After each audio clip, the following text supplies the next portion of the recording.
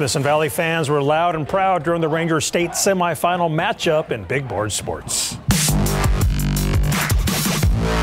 Let's kick off the fifth round of the high school football playoffs down at Buccaneers Stadium in Corpus Christi, where the Smithson Valley Rangers and the Brownsville Veterans Memorial Chargers faced off in the Class 5A D1 state semifinals tonight.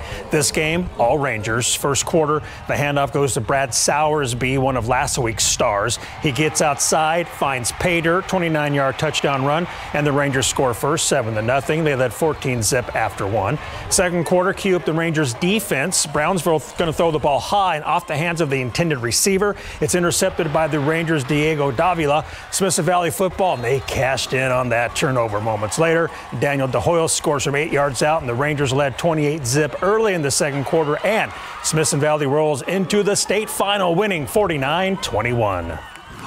Feels like we're going to play it to the end, and this team thought they would. This is not a shock. They had this in mind all along. It was a tough road. It has been a tough road, but they met it head on, and we'll be proud to get on that bus next Friday. It's obviously a big game, the state semifinal. We had a good week at practice. We knew what we knew, and we came out and executed. Good job by the coaches. All the players did good, and we won.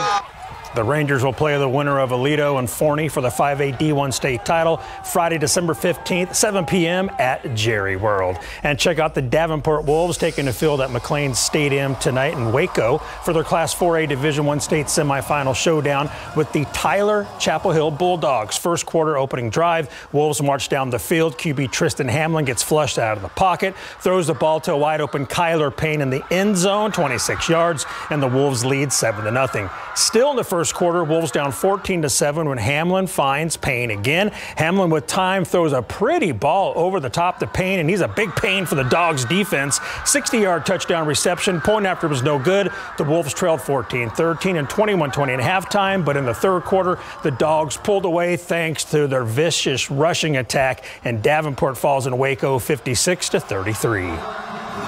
Yeah, I mean, it hurts right now, obviously, one game away from state, but like I told all the guys, they don't have anything to hang their heads on, and they keep their chin up. Our senior class has been so vital to our program.